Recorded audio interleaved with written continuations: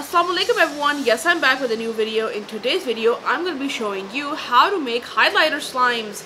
Yes, if you have old highlighters that are dried out, use them to color your slimes and watch them glow in the dark under a black light. So, let the fun begin. Choose any good quality non-toxic clear glue.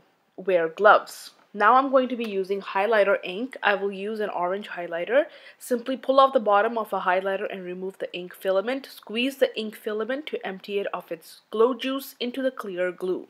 Add activator of your choice. I am using spray starch or starch spray. The slime will start to form immediately. Once your slime is a consistent stringy texture, you need to pull, bend, stretch and twist it. Knead your slime until it is smooth and stretchy. I left the highlighter slimes for a bit and it is watery. I left it as it is. Now, you will need a UV light or a black light for this. Here are some options. So here are all the highlighter slimes ready. Let me turn off the lights and let the fun begin. Do you like my glow-in-the-dark nail polish? Do you want to know what I'm using? I am using neon shade called Flip Flop, which is from Model's own Polish for Tan 2014 collection. The polish dries matte, but I used a top coat to make it shiny and protect it from chipping. The top coat is also from Model's own Gel 5-in-1 coat, gel top and base coat in one. Protects your nails, extends the life of your manicure. So I am using a tube black light, which is basically a fluorescent lamp with a different sort of phosphor coating. The black glass tube itself blocks most visible light, so in the end only benign long wave UVA light along with some blue and violet visible light passes through. Most fluorescent colored things such as highlighters right here contain phosphors, and you'll find them all in glow-in-the-dark products. Here are all the gorgeous highlighter slimes on spoons. This is what the pink highlighter looks like under black light. Fluorescent highlighter markers are so bright because they are literally fluorescent. When used to describe highlighters, the word fluorescent is not a vague term that means extra bright. Rather, this word is an exact scientific term indicating that the highlighter ink exhibits fluorescence. Fluorescence is the phenomenon where a material absorbs light of a certain color and then emits light of a different color with a longer wavelength. The most striking type of fluorescence involves the absorption of ultraviolet rays, which humans can see, and the subsequent emission of light in the visible spectrum, which humans can see. Because humans can see the original UV light, this is what the yellow highlighter looks like under black light.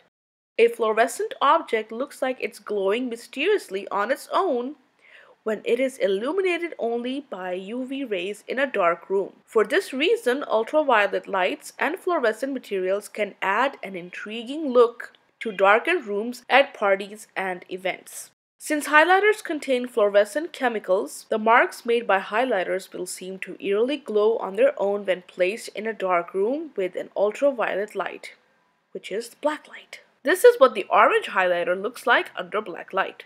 When a fluorescent object is illuminated by both visible light and ultraviolet light, such as when illuminated by sunlight, the object will still convert the ultraviolet light to visible light. This is what the purple highlighter looks like under black light. The visible light created by the object's fluorescence gets added to the visible light reflected off the object. As a result, a human observes a fluorescent object that is under full illumination to be unusually bright instead of eerily glowing on its own. Note that this is a physical effect and not a psychological effect. A fluorescent object does not just seem to be brighter. A fluorescent object is physically brighter in the visible spectrum when under full illumination than other non-fluorescent, non-glowing objects. This is what the green highlighter looks like under black light. On the molecular scale, fluorescence is caused by an electron making several downward transitions after making a single upward transition. What? When an electron absorbs a bit of light, it transitions to a higher energy state inside the molecule. When an electron transitions down to a lower energy state, it must lose some energy and can do so by emitting a bit of light. The frequency and therefore color of the light that is absorbed or emitted by the electron is a function of how far the electron transitions along the energy scale. A large transition downward means that the electron must get rid of a lot of energy. Thus, if it emits light, the light must have high energy, which corresponds to high frequency, more towards the blue, violet, ultraviolet end of the spectrum.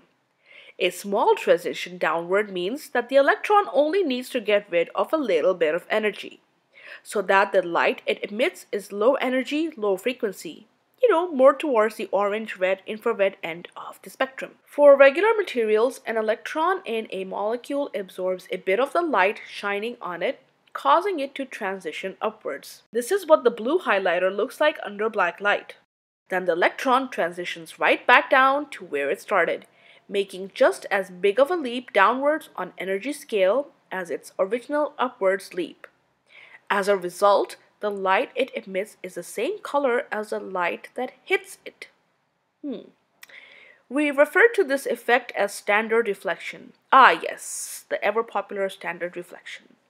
Some of the incident colors can also be absorbed so that the reflected colors equals the incident colors minus the absorbed colors. For fluorescent materials, the electron absorbs a bit of high energy light such as ultraviolet, and therefore it makes a large transition up the energy scale, but then it loses some of its energy to increasing the vibrations of the molecule before it has a chance to transition back down and emit light.